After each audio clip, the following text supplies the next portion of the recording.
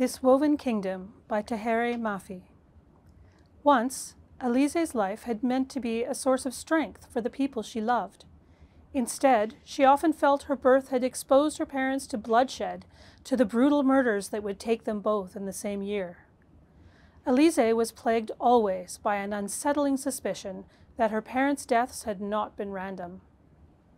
Despite their diligent efforts to keep Alize's existence concealed, she worried. For it was not only her parents, but all those whose lives touched hers who'd vanished in a series of similar tragedies. Alize could not help but wonder whether the true target of all this violence had been someone else entirely, her. As the long-lost heir to the Jinn kingdom prophesied to free her people, will Alize follow her destiny to conquer the throne, or will she follow her heart that calls to the crown prince, her sworn enemy?